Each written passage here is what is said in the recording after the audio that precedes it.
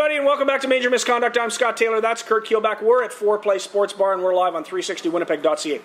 Labor strife for the National Hockey League. I find it extremely interesting. We're at a time where players are signing 14-year contracts for $100 million, and at the same time, they're on the other side of the table arguing over how much money they should get, how much of the profits of the league they should get, and you've hired Donald Fear, who is a guy who has taken out Major League Baseball.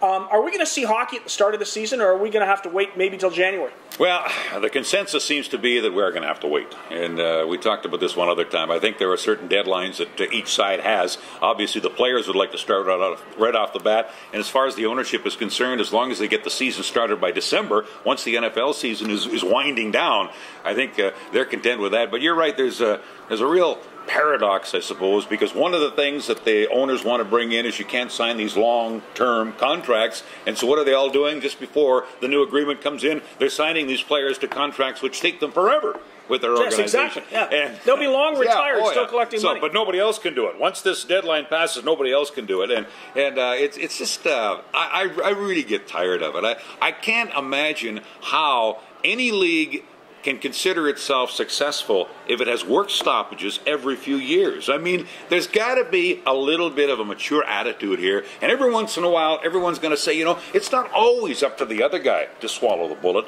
Maybe I should take a little bit of a sacrifice too for the good of the game, and let's get on with it. But it's getting it's redundant, it's boring, and it's a disgrace to the sport year after year to be fighting about whether or not there's going to be a labor stoppage, a work stoppage at the end of the agreement. It's just been going on too long. I don't like it. We have a paradox between 1996, 2004, and now.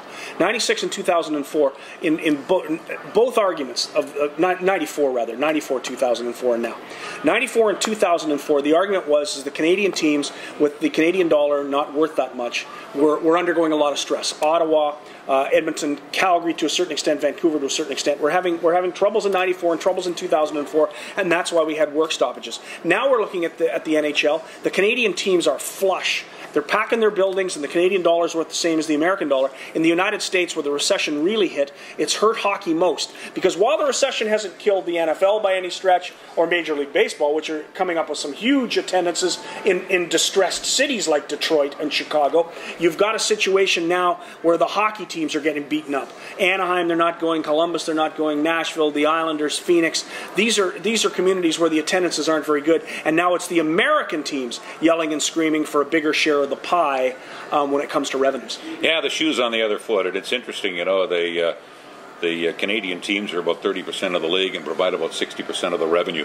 And it's in that area because it's a huge sell here, and every franchise is successful, certainly including the newest one here in Winnipeg.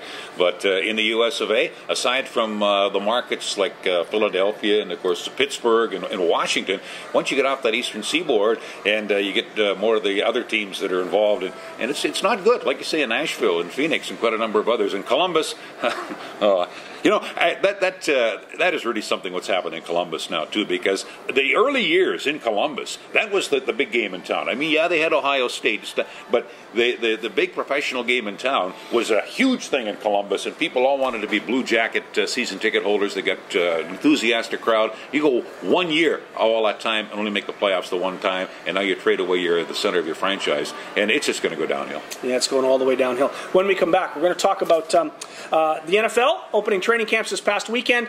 Plus, I also want to talk about some Jet stories that are going to be on the horizon. This is Major Misconduct. Taylor Keelback, live from 4Play Sports Bar in downtown Winnipeg.